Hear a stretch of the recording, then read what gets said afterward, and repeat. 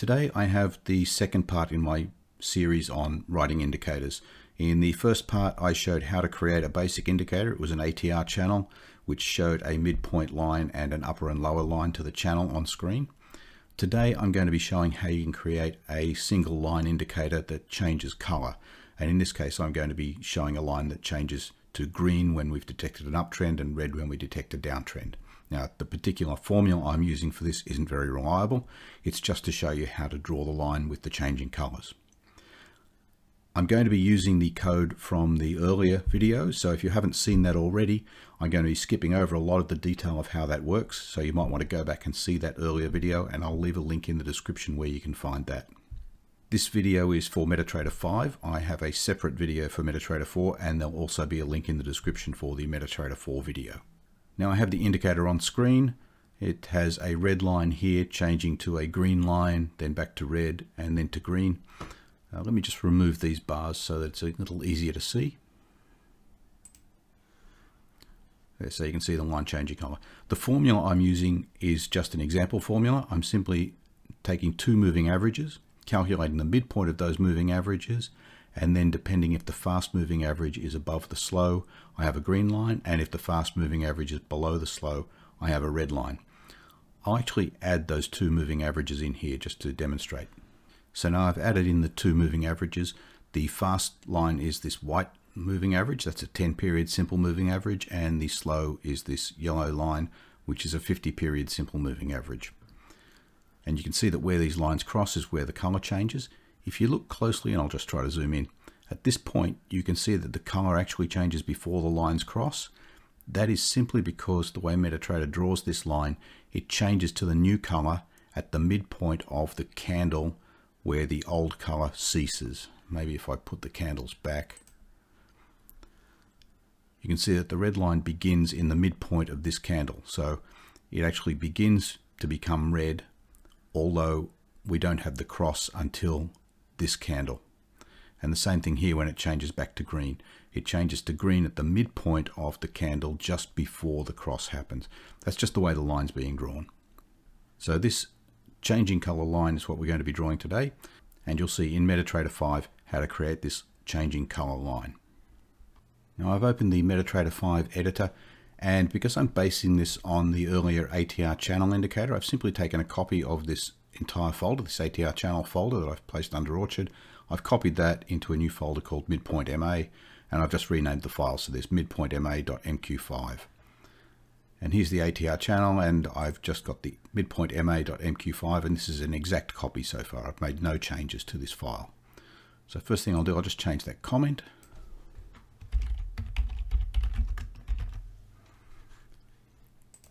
And then these properties can remain the same.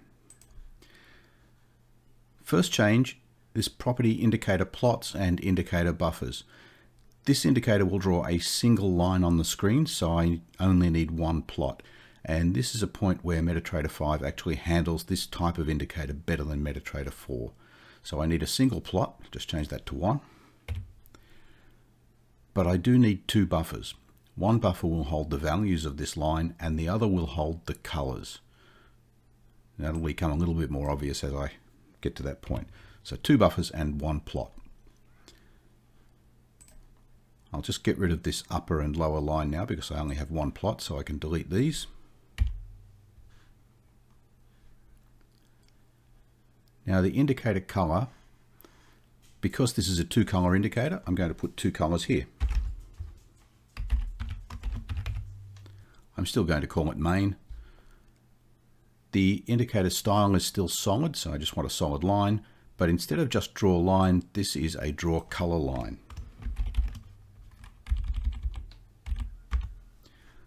Which is a particular type of line that was introduced in MetaTrader 5 that actually allows the line to change colors.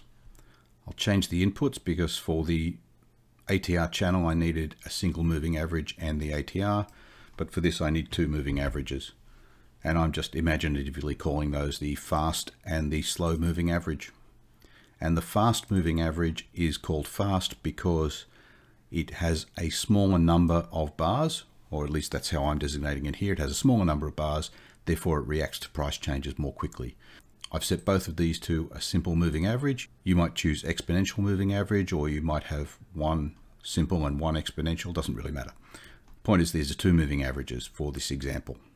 For the buffers, I still have buffer main that will hold the values of the indicator, but I don't have an upper and a lower. What I do have is a color. And I don't need the third buffer. Now these handles, these were handles to the moving average and the ATR indicator. Now I have two moving averages called fast and slow, so I'm just going to change these variables.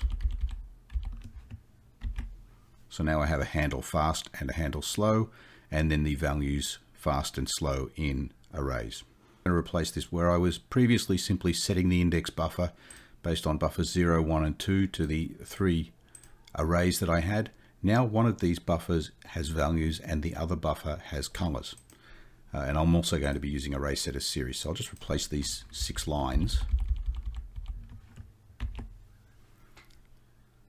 So buffer number 0 has the values, and that's the buffer main, and that is of type indicator data. But buffer number 1 is the buffer color array, and it is of type indicator color index. And then I set both of them as series, buffer main and buffer color, set as series to true. In these lines, I'm going to replace handle MA and handle ATR and the call to IMA and IATR with 2 calls to IMA, one for the fast and one for the slow. I'm going to set both of the values arrays to series with true, and then I'm going to be testing handle fast MA and handle slow MA.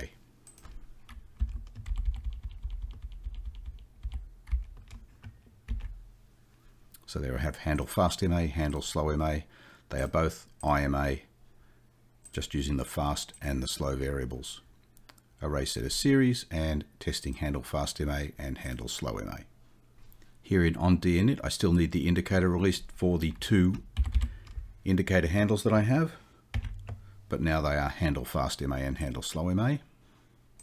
In the onCalculate function, I have this same section to determine how many bars I need to calculate for, and then I need to change these copy buffer statements because the 2 handles have changed.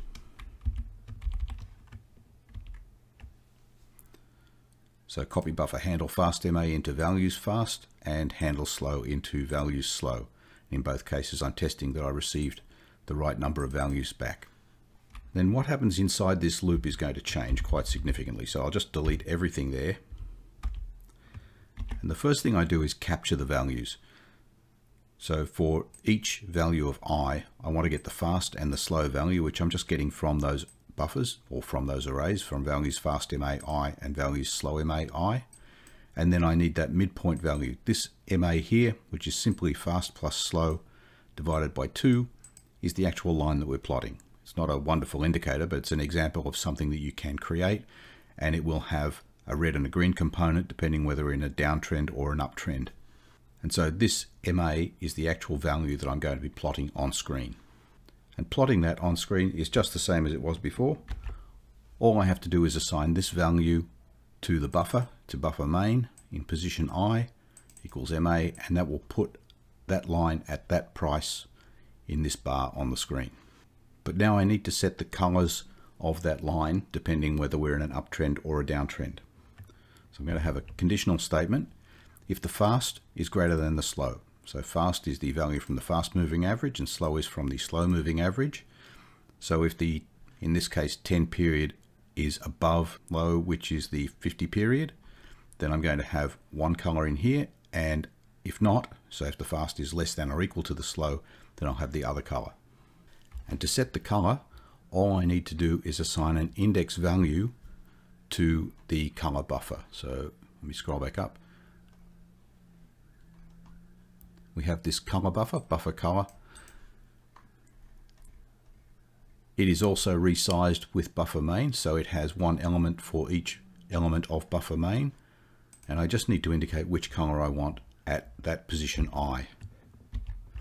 So if the fast is greater than slow, then buffer color I equals 0. That 0 is an index. Let me scroll back up again. Sorry for this movement. Is an index into this array of colors. So position 0 is green and position 1 is red. So with this statement, if fast is greater than slow, I'm saying that buffer color position I is green, and then in here I can say buffer color I equals 1, which is the second color, which is red, and then I just return rates total.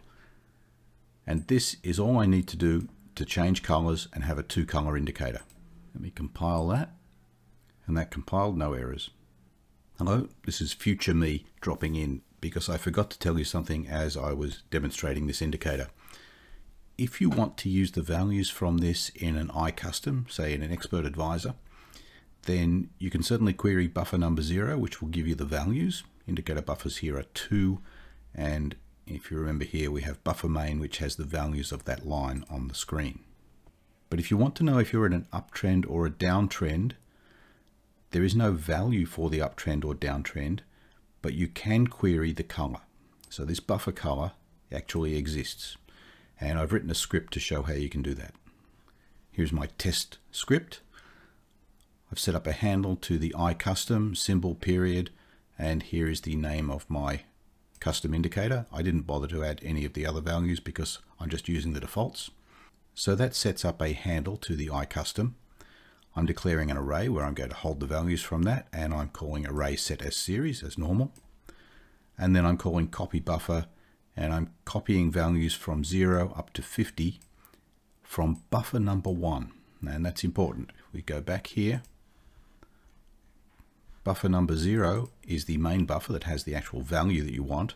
But if you want to know whether it's uptrend or downtrend, buffer color is buffer number 1. And so by querying that buffer number 1, I'm going to get the color. Now I won't get the actual value of the color, as I had over here, green and red, but I will get the position. So I'll get either index 0 or index 1. And then I'm just calling a print format on that, running from 30 to 50. And I've chosen that range because when I've got it on chart, it actually changes from red to green in that space. And then I release the indicator handle when I'm finished here with this test script. So let me just flip over to MetaTrader 5, and I'll run the script and show the output from this. Here in MetaTrader 5, I'll make that a little bit bigger because I'm going to be printing 20 values in here. Here's my test script. Here's the indicator on screen. What I want to do is capture this point where the line changes between green and red. And if I go from here backwards, I'll see that that happens at bar number 35 and then changes back at 39. So if I run this script, test, index number 30 is 0. When we get to 36, it's 1. So at index 36, we have the red color, and then it changes back at 39 back to a 0. And that's what you're looking for. So you can query which position color you have. You just can't get the actual color value. And that's because it's possible to change these colors. If I right click here and go to the indicator list, call up the midpoint MA and go to colors, I can edit these. And so you simply can't get that value of that color back, but you can tell if you're in the up color or the down color. And so that's a quick example of how you can create a multicolored indicator in MetaTrader 5. You can have more than 2 colors. You can just keep adding to colors here. I think you can have up to 64 different colors. And if you want it to have more than one line on screen, then you can simply duplicate the color buffer for each of the lines you want to add to the screen. If you found this useful, please click the like button, and then if you click subscribe, you'll know when we release new videos. Thank you for watching.